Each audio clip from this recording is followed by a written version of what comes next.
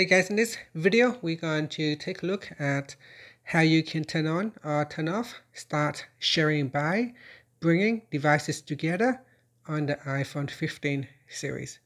First, let's go back to the home screen by swiping up at the bottom of the screen. And on the home screen, tap on Settings.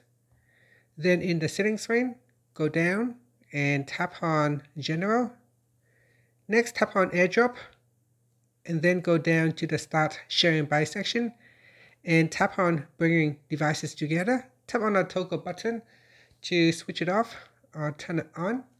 Once this is turned on, you can easily swap numbers with name drop, share photos, and more by holding the top of your iPhone close to another iPhone.